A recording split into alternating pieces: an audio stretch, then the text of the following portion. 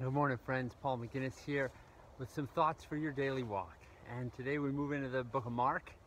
Check back on some of the previous videos if you want to look at some thoughts from the Gospel of Matthew.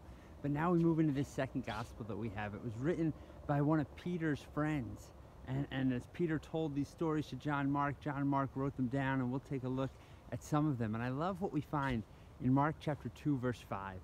It's this unbelievable story about these friends who have compassion for one of their friends. He's crippled, and he wants to find his way to Jesus. He wants to find the healing and the hope that Jesus can offer.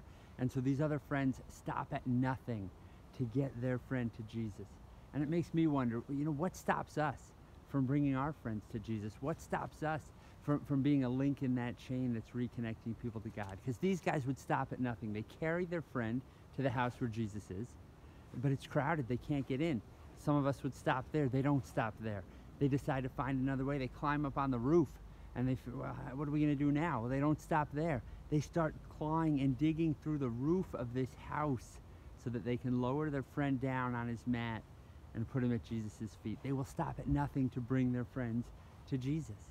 And then Jesus says this in Luke chapter 2, verse 5, when he saw their faith, referring to those friends, when he saw their faith, he said to the crippled man, "Son, your sins are forgiven you." Right? The faith of those other friends made an impact on this one man. The other thing that I love is that Jesus saw their faith. Right? Sometimes we think that, well, faith is just this internal thing. Hope, love, these are just internal. These are just inside. But they're not. They have to flow out. People should see your faith. They should see your hope. They should see your love. When Jesus sees their faith put into action, that's when he responds. Let me say that again. When Jesus sees our faith in action, he responds to that. He sees our faith, and then he joins that, and he kind of makes our faith go even further. It's like the moving sidewalk at the airport, right? Where one step kind of moves you twice or even 3 times as far.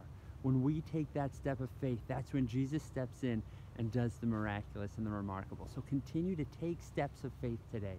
Don't just let faith be an internal thing. Let it flow out of you so that people, including God, can see your faith.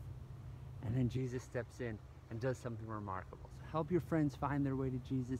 Take some steps of faith today. Let people see your faith and watch Jesus respond to that today.